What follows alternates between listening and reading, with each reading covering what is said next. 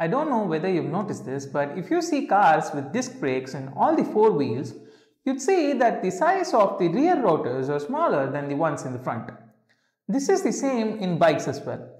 The front rotors are larger than the ones in the rear. Ever wondered why? This is because of something called brake biasing. Let us go back to 11th grade physics. The equation for the torque of any object is force multiplied by distance from the pivot. Whenever you engage brakes on a vehicle, the braking torque produced by the actuation of the calipers on the brake rotor is what's stopping the vehicle. So, if you have bigger rotors, the point of application of force from the center is going to be of a greater distance. This is why as vehicles become faster, the size in the rotor increases.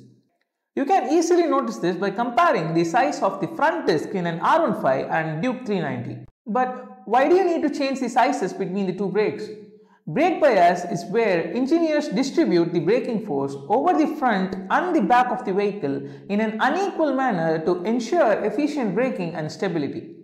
A general thumb of rule is when it comes to brakes, that rear brakes are going to decide how much you slow down the vehicle and the front brakes decide when you're going to stop the vehicle.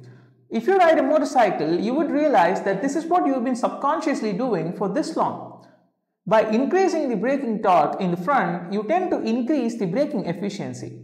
Imagine this, it is easier to stop a running person from the front than to prevent him by pulling him from the back. Same principle applies here. Also, if you increase the braking torque in the rear by providing bigger rotors, there is a greater chance of rear wheels locking and getting slipped. That is, if you remove ABS out of the equation. So, in any combination, it makes the most sense to keep the front rotor larger than the rear one. But you may ask, why not keep them both in the same size? There is an answer to that question as well, which we are going to answer in the next part. To know more about these interesting details about automobiles, join us at BrainLab.